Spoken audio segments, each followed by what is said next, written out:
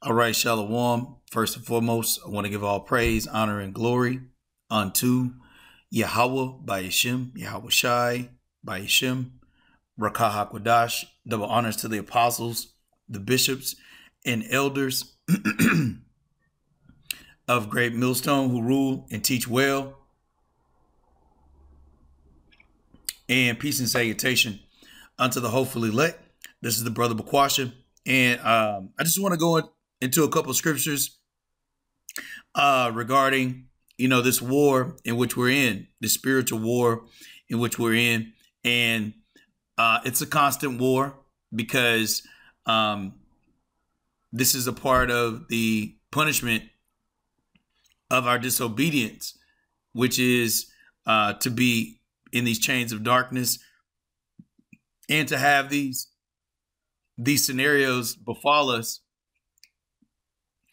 to understand the evil that this world can present and what it looks like, because we had paradise, and Lord's will, we will also receive paradise soon in salvation in the kingdom of righteousness.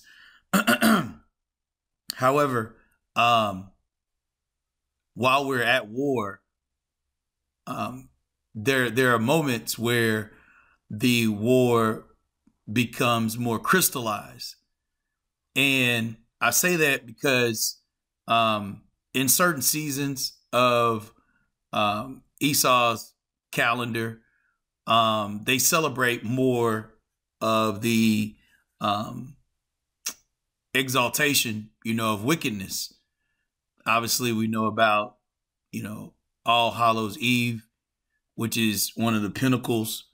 But then alongside that is Saturnalia, or what people call Xmas. I'll just say that. And as I was talking to one of the, elders, brothers in the camp, one of the heads in the camp, we just had a conversation about during these periods of time, the wickedness is always ramped up. And, it's all throughout the camp, brothers dealing with adversities. But I experienced, and we all experience different forms of it, but this level of wickedness and evil in which I've recently experienced, it just brought back to light the war in which we're in. Not that there was a displacement of the war, but it was recognized very visibly or apparently. So like it was recognized very apparently in the spirit that, this was an evil scenario going on. And I'm not going to go into it, or at least not in this lesson. I just want to highlight, the battle in which we're in, and how Yahweh Shai has equipped us, with this armor. So I'm just going to start here in Ephesians 6, chapter 10. It says, "Finally, my brethren, be strong in the Lord and in the power of his might. Put on the whole armor of Yahweh, that ye may be able to stand against the wiles of the devil," because they're constant, and that armor, is this truth. The more we equip ourselves with this truth, the more we're protected, and because those wiles are what the adversary, what the devil is here to do. He's like the ultimate prankster, the ultimate jokester, and seeking to destroy and to kill, and so this is a constant thing that we're having to endure. But the armor of Yahweh Shai Shai, but the armor of Yahweh Shai gives us the protection that we need in order to withstand, and the defense. The scriptures go into the shield, the sword, All of that you can read in the rest of Ephesians, the 6th chapter. But I just want to highlight the 12th verse because it says, "For we wrestle not against flesh and blood, but against principalities, against powers, against the rulers of the darkness of this world, against spiritual wickedness in high places." And so I just want to go into a couple of terms in which reflect, this warfare in which we're in. And that first word here is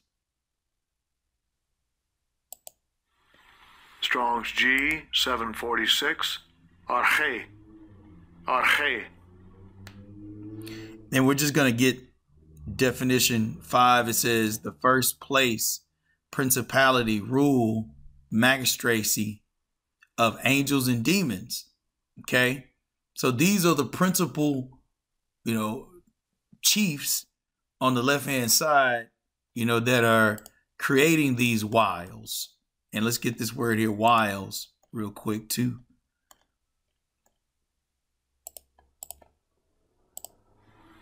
Strong's G 3180, methodia, methodia. It says travesty, trickery, lie in wait, craft, deceit, and so these things are set up in the unseen, to where if not walking spiritually, walking in faith, they will be a snare unto us in the scene, And so, like I said, I just wanted to go into this quick scripture because there's a couple other scriptures I want to bring out. And I might read verse 13 as well, because that armor is really just the protection, that knowledge, wisdom, and understanding that Yahweh Shem Yahushua has given us of this world, to where we don't look at the things that we see in the physical, but we realize that there are things being done in the spiritual, to really attack us. All right. So this is Ephesians 6:13. "Wherefore take unto you the whole armor of Yahweh, that ye may be able to withstand in the evil day, and having done all to stand." Because that's what these principalities, that's what these evil, demons, do, is they're trying to make us fall, and not just fall in the physical sense, but fall in the sense of faith and trust and confidence that we have in Yahweh Shem Yahushua. Okay. It may be family related. It may be job related. And all of these things don't matter at the end of the day, but these things are being used by the devil as a snare, or as a trick, or as a way to get us off the path of righteousness. Okay. So next scripture I want to bring out is 2 Corinthians chapter 11, verse 14, because it goes into, it says, "And no marvel, for Satan himself is transformed into an angel of light." And so that's one of the wiles that the devil does, is he will use family members. He will use coworkers. He will use someone on the freeway cutting you off. Brothers in the camp have been in several automobile accidents, myself included. Okay. And one recently, not even a fender bender, but it's during these periods of time, especially, that evil in itself really pushes the limits of this spiritual warfare, and, Satan can use any agent, any vessel that is not under the covering and the protection of Yahweh Shem Yahushua, okay, to deceive and to destroy. Okay. Scripture talks about how the thief cometh not but to steal and to kill and to destroy. Okay. And when you think of about what a thief does, a thief is pulling a trick. Okay. Or he's He's coming in unawares. Okay. And that's one of the cunning. I think that was one of the definitions. It says cunning arts. Okay.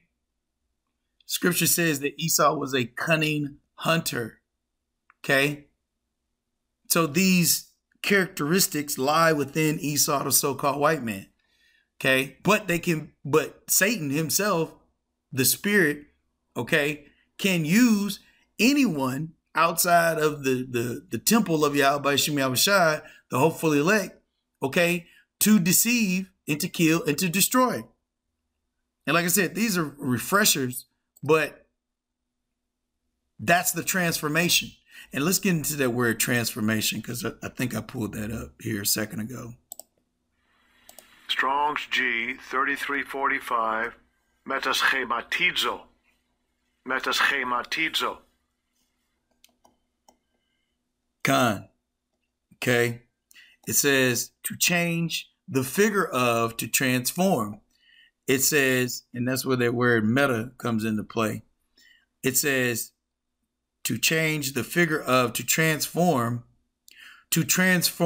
one into someone, to assume one's appearance. Okay. And so you may be looking at a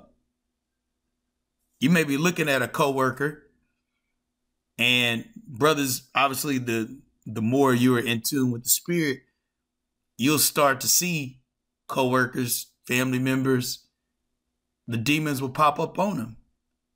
You know, their whole countenance will change. Not dramatically, but it will change or transform. Okay? And that's why the scripture is so stark, because it says, and no marvel, for Satan himself is transformed into an angel of light. So it has the appearance. Now, in this scenario, it's going into, you know, false prophets and, you know, especially the quote unquote Pope, right? You know, that's a super demon. But I'm just giving the aspects of the principalities and the wiles of the devil and how these scenarios can happen right before your eyes, because this is a spiritual warfare. Okay? And at any given time, just like in the movie The Matrix, you know, that scene in The Matrix where Morpheus is telling Neo how, you know, while you're in the Matrix, realize that everybody else is asleep or they're in darkness. And while they're in darkness, they're susceptible, okay, to being activated by Satan, man. Most of these people are not ready to be unplugged. And many of them are so inert, so hopelessly dependent on the system that they will fight to protect it. Were you listening to me, Neo? Or were you looking at the woman in the red dress? I was. Look again. Who is it?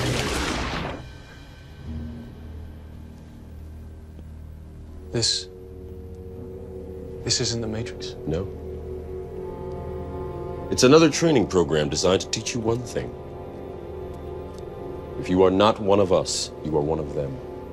What are they? Sentient programs. They can move in and out of any software still hardwired to their system. That means that anyone we haven't unplugged is potentially an agent.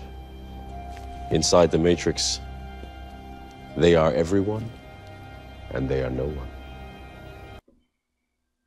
You know, which is another reason why to have on this whole armor of Yahweh Shem Yahushai. Okay? Because at any given time, you can be blindsided. You can be hit from the rear, you know?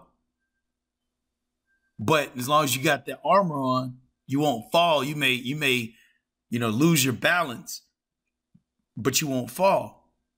Okay? You'll still stand because you're firm in the armor. And like I said, Lord will, I'm not going too much into the other lesson I want to get into, but I just wanted to kind of cover some of the things that I'm sure brothers are aware of, But especially, like I said, during this gambit of quote unquote holiday, pagan holiday rituals, brothers are catching it in different scenarios. But when you're aware of it, you can at least understand it and either avoid the situations, keep yourself out of the situations. But then sometimes, hey, that's what the armor is for. You know, it's for a blow that you didn't see coming. But that protection is through Yahweh Shem Yahushai. Okay. Next scripture here is Matthew chapter 4. And obviously,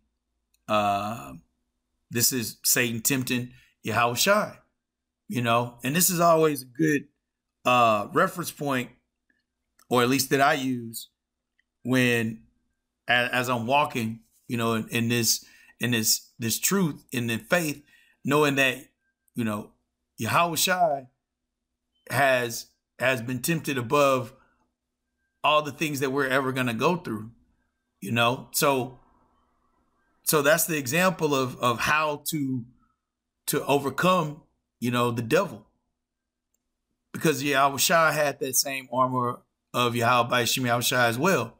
And I'm just going to hit a couple quick points. This is Matthew 4 and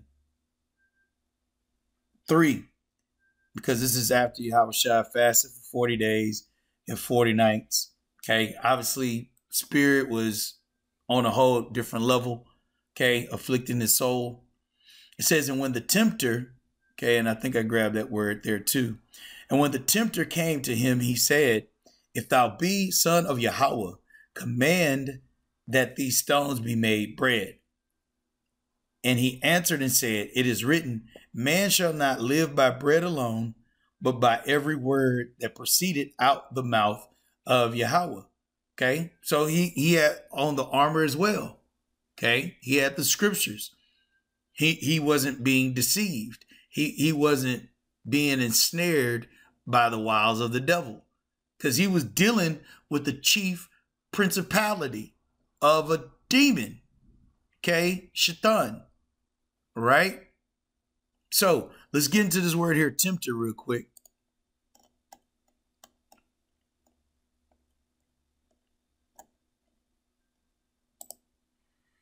Strong's G 3985, Pyrazzo.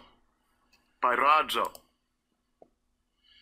Parazzo. It says to try a thing can be done, to make trial for the purpose of ascertaining its quality, to test one's faith, virtue, character by enticement to sin. Okay.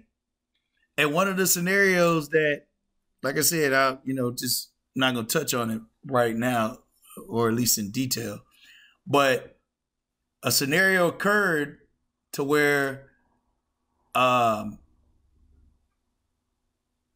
the flesh almost overruled the spirit enough to where I almost became carnal, you know?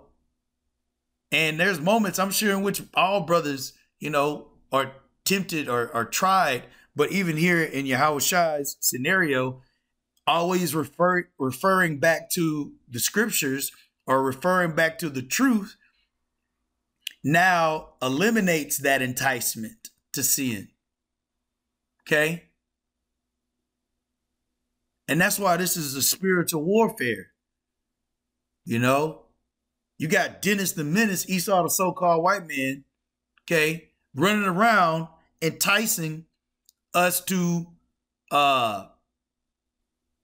cater to the flesh through emotions, through feelings, through these vibrations of songs, okay, through these nasty ass women, okay.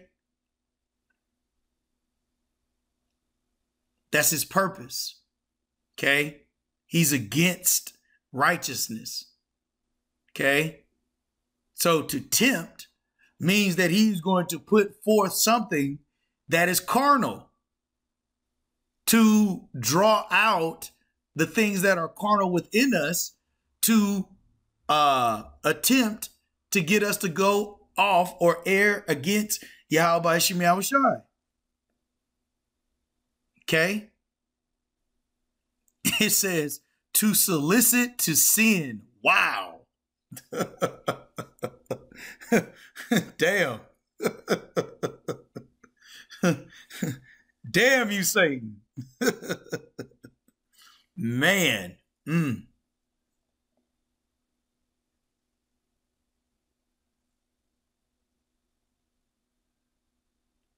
It says, I'm going to read this last one here. By impious or wicked conduct, to test God's justice and patience, and to challenge him as it were to give proof of his perfections. To test, endeavor, scrutinize, entice, discipline, assay, examine. Okay? So, in the scenario with Yahushai, okay, Yahushua always reverted back to the scriptures. We likewise always reverting back to the scriptures is our escape. Okay. That is our sanctuary. Okay. Because that is the armor that protects us from sinning. And in the scenario with myself and, I'm sure other brothers before, you can be tested to a point to where you,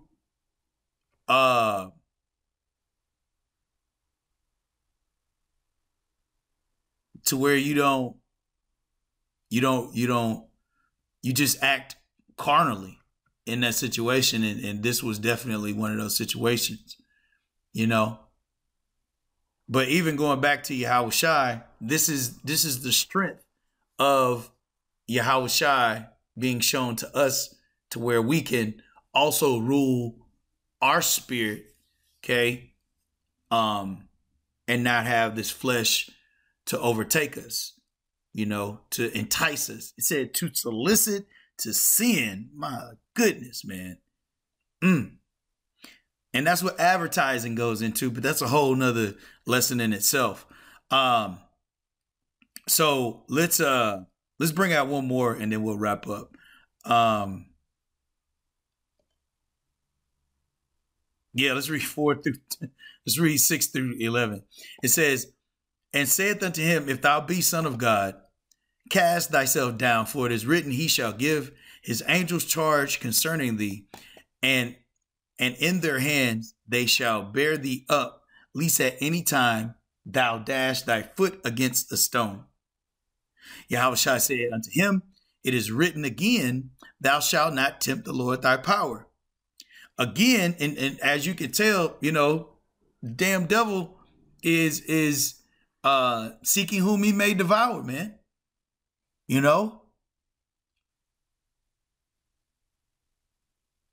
Like when you think about it, Esau is driven by his lust, just like we're driven by the spirit of righteousness. Esau is driven by that carnal spirit, blood, death, carnality, okay, appetite, passions, okay.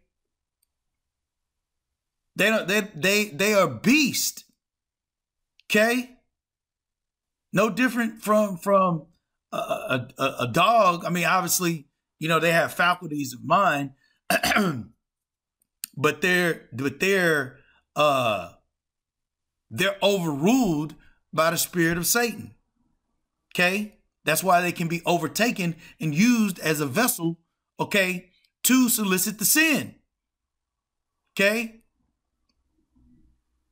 and that's what Satan was doing here with Yahushua.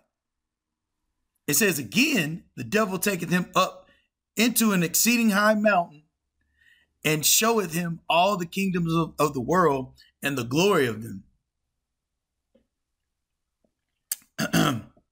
And said unto him, all these things will I give thee if thou fall down and worship me. Then saith Yahushua unto him, get thee hence, Satan, for it is written, thou shalt worship the Lord thy power, and him only shalt thou serve. It says, then the devil leaveth him, and behold, angels came and ministered unto him. So Yahushua denied what Satan was doing as far as his ploy or his snare of his words, okay, with the scriptures, right? And then he used his words, the power, okay, of the words of the Holy Spirit, and told him to get thee hence. Basically, get the hell out of here. Okay? And we have that same power to do those things in those situations, because as Jacob's trouble incurs, okay, these same scenarios we're going to have to apply practically, okay, on a daily basis as soon as the scenarios happen, okay? Because there are going to be scenarios that are going to tempt us to become carnal. And it's been a while since I ever wanted my lick back. But in this scenario, it was very apparent that this was wickedness attempting to solicit me to err against Yahweh Shem Yahushai. Okay? And so call Allah Yahweh Shem Yahushai, you know, for this truth and this word and the obedience that Yahweh Shem Yahushai has given us the ability to use, you know. So anyway, let's wrap up. Because my voice is just tripping right now. So like it, brothers. Obviously, 1 Peter 5:8, be sober, be vigilant, because your adversary, the devil, as a roaring lion, walketh about, seeking whom he may devour. Okay? We've gone into all of these same scenarios. Okay? That's why we put on the whole armor. Okay? Because it's a war. Okay? Esau is losing, Satan's losing. Okay? And they're taking cheap shots, especially during this time. Okay? Everybody's on demon mode during these pagan holidays, you know? So that's why we walk circumspectly. Okay? Not as fools. Okay? Redeeming the time because the days are evil. Right? There's one, I think, word I wanted to bring out here. What's this one? I think this goes into adversary. Yep, Khan. Strong's G 476. Antidikos. Antidikos. It says an opponent in a lawsuit. So basically Esau and Satan are teaming up to, well, it says especially Satan as the arch enemy, the adversary. Okay. They're trying to charge or bring accounts to Yahweh Shem Yahushai regarding the saints. Okay? Esau's roaming about seeking whom he may devour, which is by having the people cater to them their own flesh, which is going into that word bon appetit, which I believe means to eat your heart out. Let me see if I can pull this up. Yeah, I looked it up, and I mean, basically it's been watered down, but it goes into appetite and desire, eagerness. And so, yeah, they, you know, that's what Esau is doing through Satan, is he's having people to cater to their desires, cater to their appetite, and those desires are mental. Okay? So just like the desire for food, the desire for, clothing, the desire for shoes. Okay. Esau markets that desire to the people and makes them vain because they just keep eating of the desires of their heart or their mind, and they're never filled, okay, with the truth or the light of Yahweh Shem Yahushai. Okay, so they stay on that base creature level. Okay, so that's the opponent. That's what the opponent is doing. He's wanting the elect to cater to the flesh in these scenarios as a war tactic. Okay, food, finances, family, fun. Okay, all of these things can be used against us.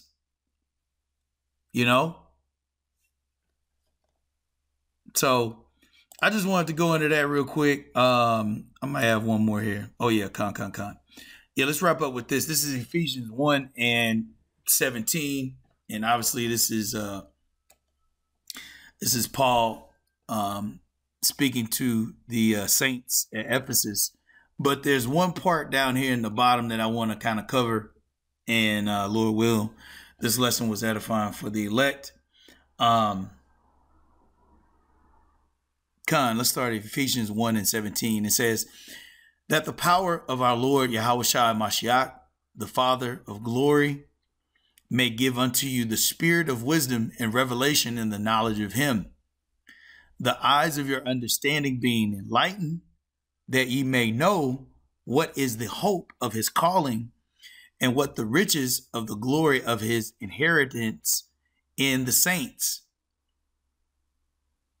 and what the riches of the glory of his inheritance in the saints, and what is the exceeding greatness of his power to usward who believe, according to the working of his mighty power, which he wrought in Hamashiach, when he raised him from the dead and set him on his own right hand in the heavenly places.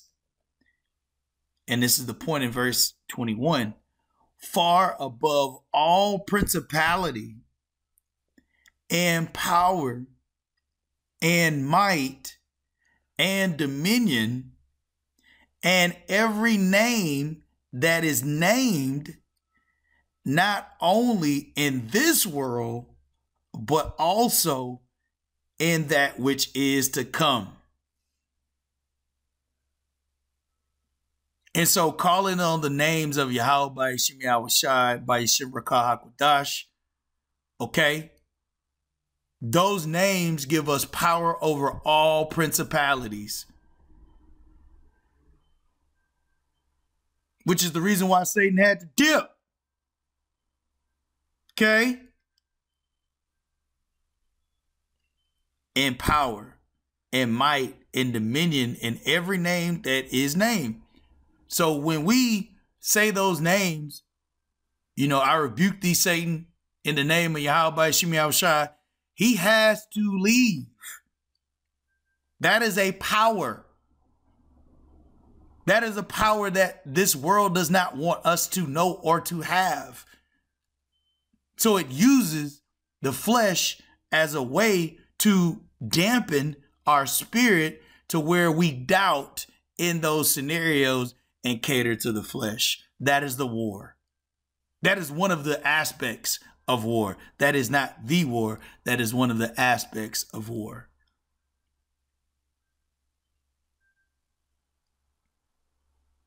And this shows that there's a world to come. It says, in every name that is named, not only in this world, present, but also in that which is to come. So Yahushai's name, okay, Yahweh by Shem Yahushai's name, obviously, but that order of those names is above all principalities, man. Okay. So this is a part of that armor as well. You know, this is a part of the sword, the shield, the helmet, the whole ensemble.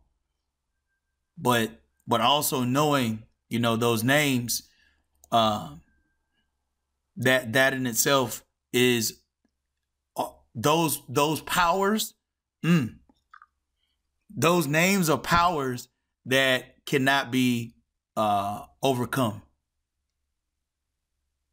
You know, and it reminds me of a quick scene in the movie Dune, Dune, where he used a certain voice or a certain frequency of voice, and it literally shattered and broke into pieces, you know, any elements. Arato. This obelisk is of your hardest stone. Kick it.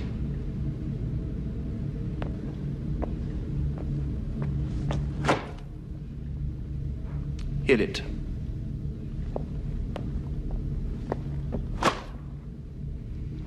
Yell at it.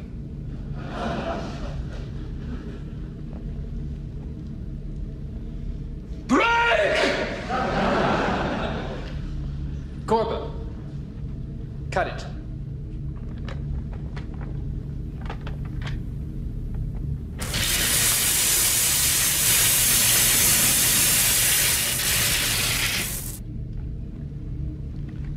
Move back.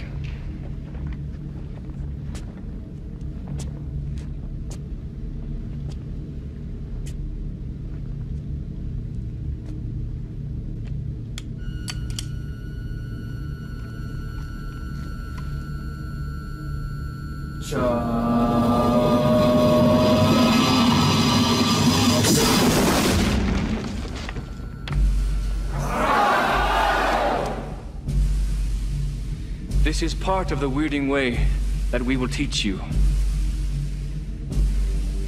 Some thoughts have a certain sound, that being the equivalent to a form. Through sound and motion, you will be able to paralyze nerves, shatter bones, set fires, suffocate an enemy or burst his organs. We will kill until no Harkonnen breathes Arakeen air.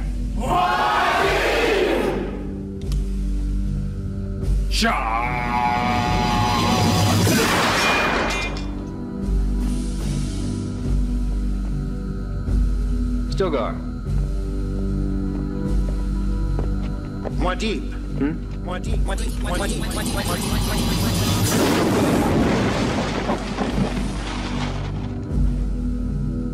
My name is a killing word.